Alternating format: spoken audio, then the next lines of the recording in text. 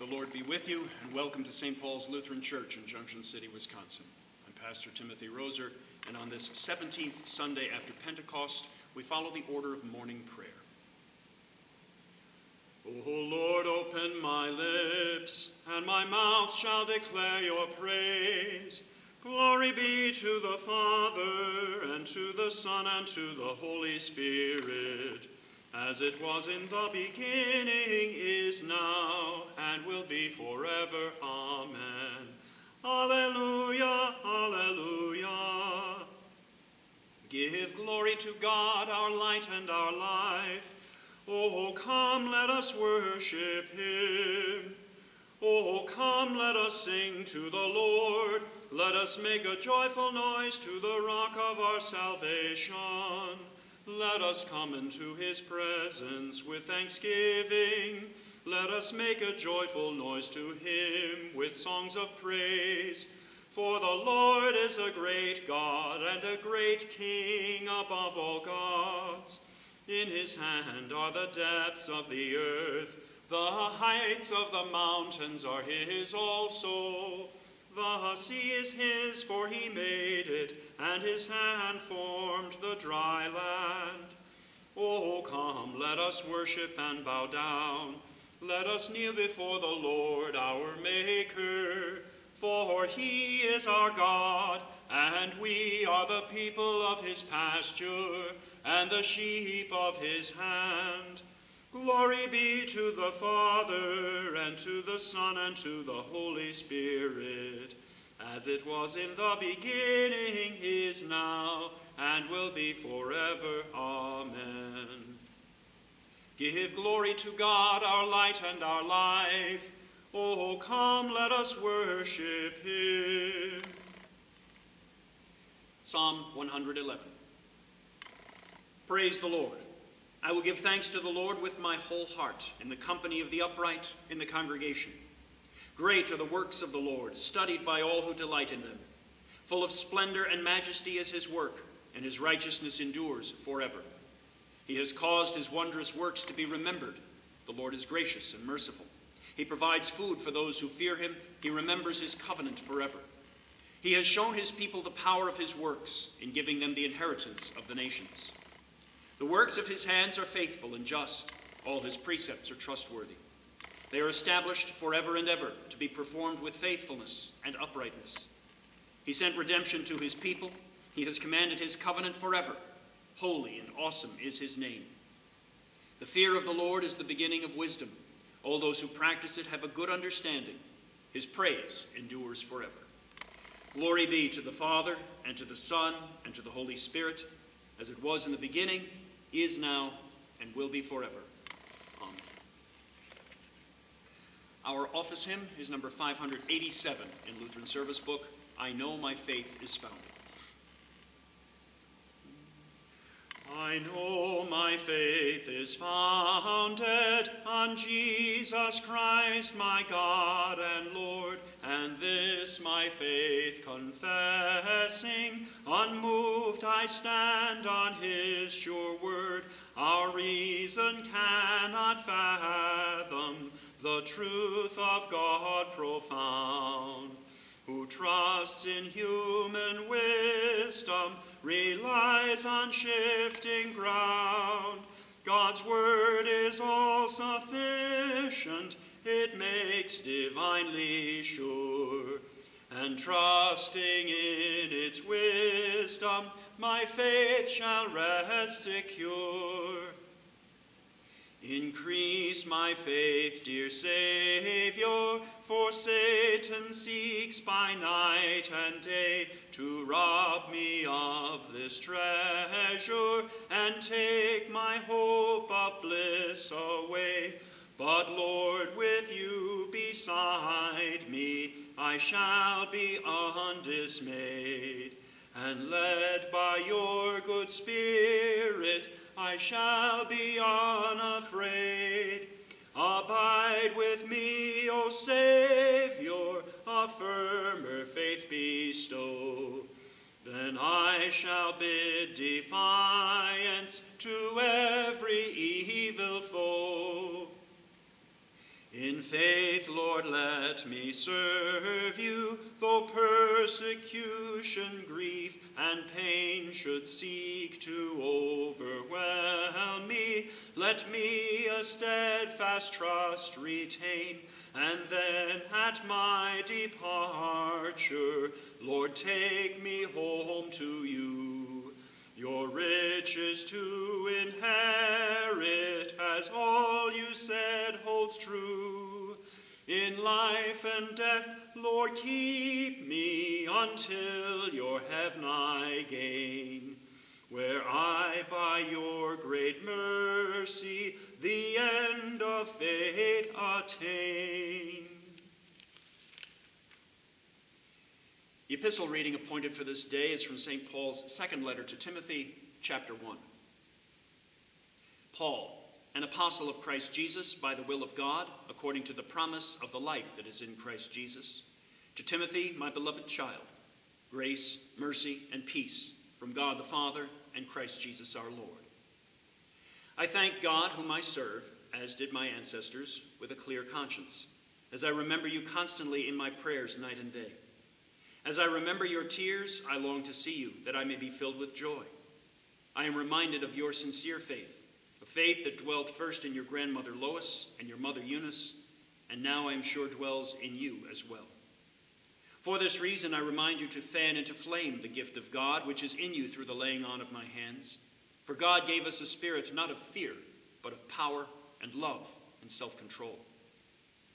Therefore, do not be ashamed of the testimony about our Lord, nor of me, his prisoner, but share in suffering for the gospel by the power of God, who saved us and called us to a holy calling, not because of our works, but because of his own purpose and grace, which he gave us in Christ Jesus before the ages began, and which now has been manifested through the appearance of our Savior, Jesus Christ, who abolished death and brought life and immortality to light through the gospel, for which I was appointed a preacher and apostle and teacher, which is why I suffer as I do.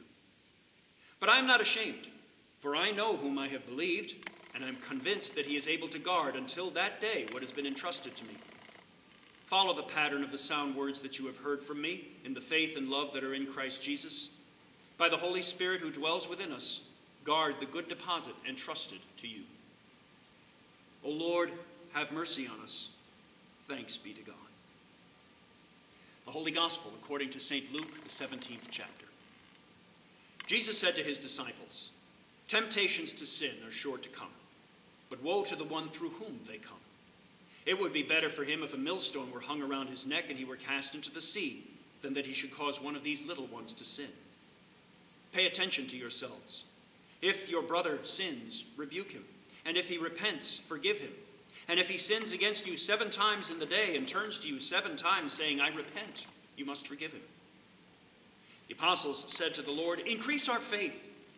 And the Lord said, "If you had faith like a grain of mustard seed, you could say to this mulberry tree, 'Be uprooted and planted in the sea,' and it would obey you.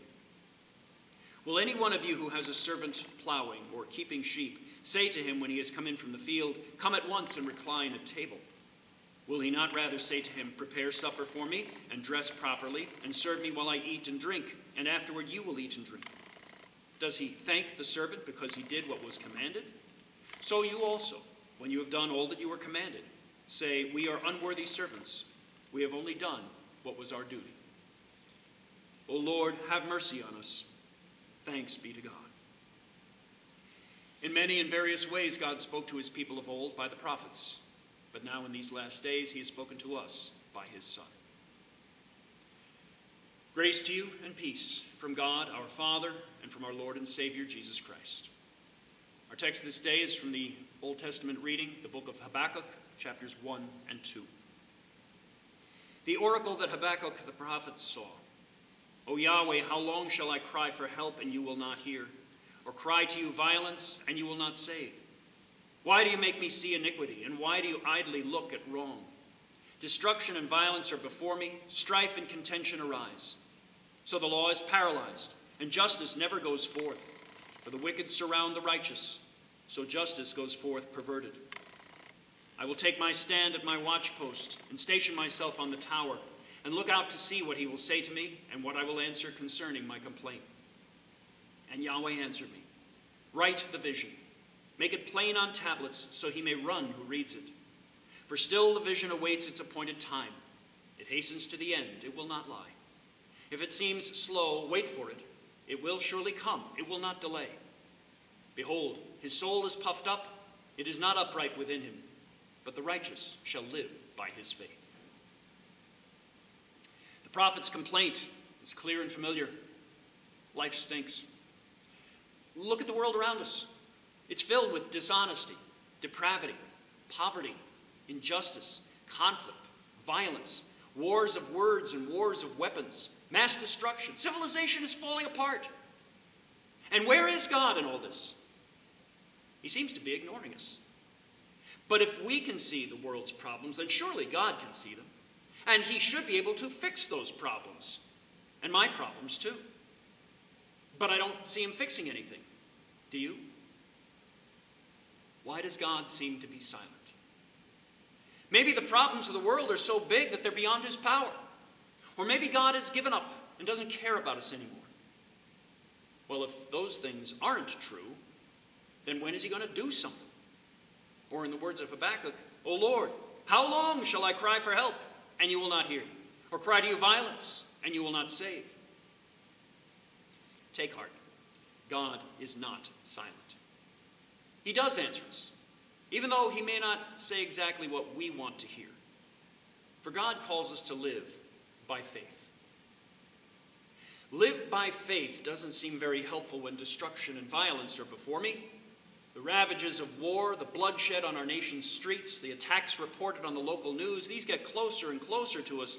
Will God step in before I get hurt? Live by faith also doesn't sound so great when strife and contention arise. These days, people insult us, we insult them right back. It seems we like to fight. And we take on all comers. People online, our neighbors, our friends, our family members. Some of us even fight with ourselves, taking on the confusions that rage within. This is the iniquity, the guilt of sin around us and in us. It's easy to forget that part, isn't it? We forget that sin abounds in our own hearts and minds. Well, we'll cry out to God for help against what's outside. But do we cry out for God's help with what's going on inside our hearts and our minds and our souls? How long will it be until God hears us, answers us, saves us? Habakkuk waited patiently for God's answer. He said, I will take my stand at my watchpost and station myself on the tower and look out to see what he will say to me and what I will answer concerning my complaint. No doubt Habakkuk had already been struggling with these questions. No doubt he had already searched the scriptures. Now, meditating on that word of God, he waits. He doesn't make up his own answer that sounds good. He listens for God's answer.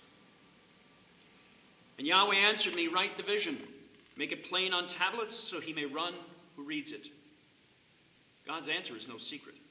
He tells Habakkuk to write it down, make it clear, put it on a billboard, big enough for people to read it as they run by. Tell others what God is about to tell you. For still the vision awaits its appointed time. It hastens to the end, it will not lie. If it seems slow, wait for it. It will surely come. It will not delay. God's answer is coming, but it's waiting for the right time. Now, from our perspective, that right time has come and gone. God's late. But God assures us his answer is right on schedule. There is no delay involved. God's answer to our needs will be here for us at just the right moment. Habakkuk took God at his word and waited patiently and faithfully. But Habakkuk was preaching around 600 years before Jesus was born. And at that time, things weren't quite ready yet. Like a huge Broadway production, there was background scenery to build and put into place. Actors had to be prepared for their roles. The attention of the world had to be drawn to the place where God would draw aside the curtain and reveal his answer to our prayers. So Alexander the Great conquered the world, and soon everybody was able to speak the same language, Greek. The Roman Empire took over and established a system of roads and shipping routes that allowed people and news to travel quickly and freely. The political situation in Palestine was tainted with enough corruption and intrigue that it was possible for an innocent man to be put to death. The religious atmosphere of the age became one of hope mixed with skepticism. A self-righteous group called the Pharisees controlled many of the people, and they wouldn't stand for an upstart rabbi from Galilee who challenged them, calling them breakers of God's law, even as he preached God's mercy to the outcasts and the sinners of society. All this is going on, and we're still left crying, "O Lord, how long shall I cry for help, and you will not hear?" But God has heard and answered. For when the fullness of time had come, God sent forth his Son, born of woman, born under the law, to redeem those who were under the law, so that we might receive adoption as sons.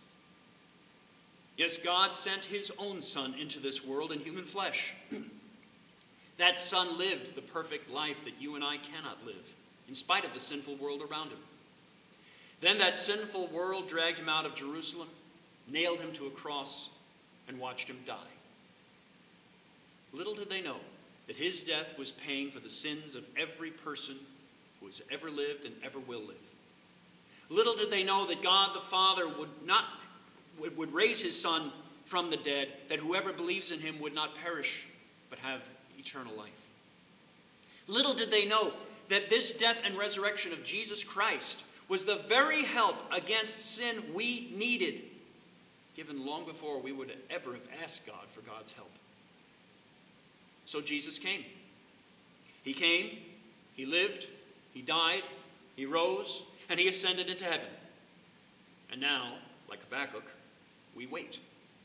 We wait for the vision to come. We wait for the promise to be fulfilled. We wait for this Jesus to come again in glory at the end of days. And we've been waiting for what, 2,000 years? Seems to us like God is late again. But the words of the prophet assure us, if it seems slow, wait for it. It will surely come.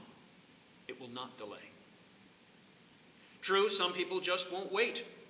They want things their own way, and they want them now. Of such a person, God says, behold, his soul is puffed up. It is not upright within him.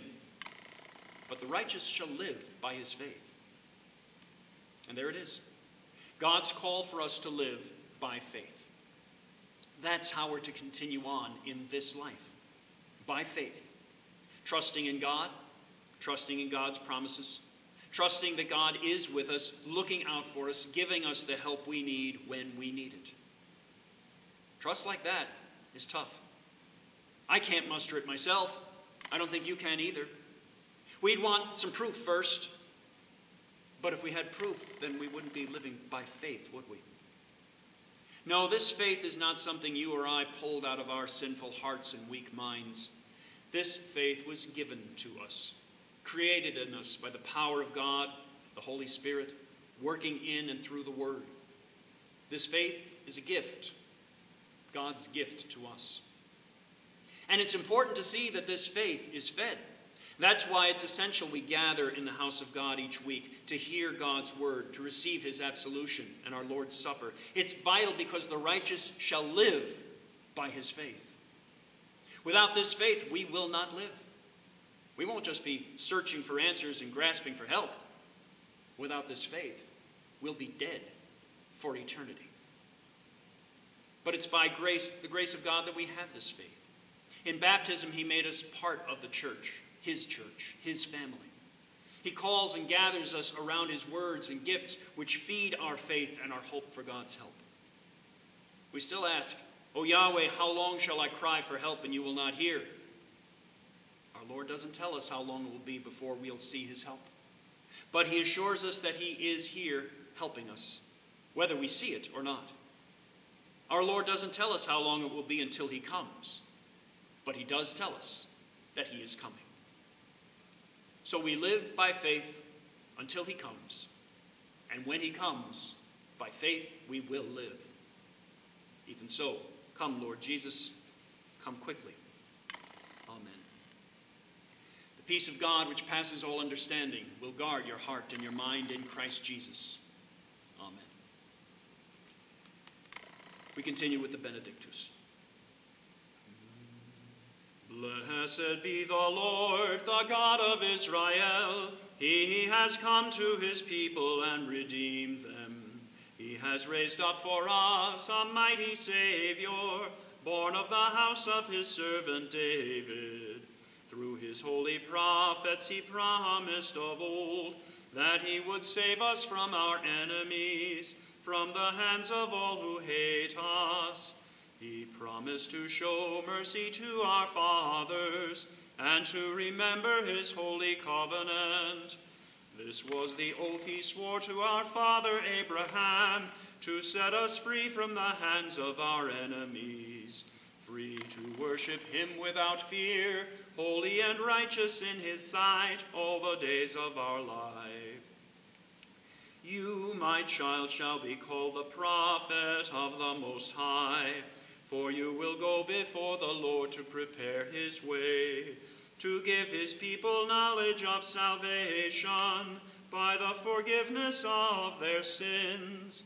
In the tender compassion of our God, the dawn from on high shall break upon us, to shine on those who dwell in darkness and the shadow of death, and to guide our feet into the way of peace. Glory be to the Father, and to the Son, and to the Holy Spirit, as it was in the beginning, is now, and will be forever. Amen. Let us pray. O God, our refuge and strength, the author of all godliness, by your grace hear the prayers of your church. Grant that those things which we ask in faith we may receive through your bountiful mercy. Through Jesus Christ, your Son, our Lord, who lives and reigns with you in the Holy Spirit, one God, now and forever. Amen. O Lord, our heavenly Father, receive our thanks that you preserve your word in this world of uncertainty, confusion, and lies. Grant us to love your law and rejoice in your promises continually, that we may live in your peace. Hear us through Jesus Christ, our Lord. Amen. Almighty God, remember our pastors whom you have called to a holy calling. Embolden them in their testimony concerning our Lord Jesus, and strengthen them by your power to courageously suffer for the gospel and guard the good deposit entrusted to them. Hear us through Jesus Christ our Lord. Amen. Holy God, preserve us from paralyzed law and perverted justice. Strengthen those whom you have placed in authority to govern wisely, that we might live free of strife and contention. Hear us through Jesus Christ our Lord. Amen. God of all grace, remember those who suffer from violence, strife, illness, or affliction. Heal and deliver them according to your will, and when your answer seems slow, strengthen them by Christ's righteousness to await your timing and live by faith. Hear us through Jesus Christ our Lord. Amen. Receive our thanks for the callings you have given us. Grant that we might rejoice to labor in service to you until you gather us to your banquet table in heaven. Hear us through Jesus Christ our Lord. Amen. O Lord, our heavenly Father, almighty and everlasting God, you have safely brought us to the beginning of this day. Defend us in the same with your mighty power, and grant that this day we fall into no sin, neither run into any kind of danger, but that all our doings, being ordered by your governance, may be righteous in your sight. Through Jesus Christ, your Son, our Lord, who lives and reigns with you in the Holy Spirit, one God, now and forever. Amen. Taught by our Lord and trusting his promises, we are bold to pray. Our Father, who art in heaven, hallowed be thy name. Thy kingdom come, thy will be done on earth as it is in heaven. Give us this day our daily bread, and forgive us our trespasses as we forgive those who trespass against us. And lead us not into temptation, but deliver us from evil. For thine is the kingdom and the power and the glory forever and ever. Amen. Let us bless the Lord. Thanks be to God. The Almighty and merciful Lord, the Father, the Son, and the Holy Spirit, bless and preserve you. Amen. The Lord be with you.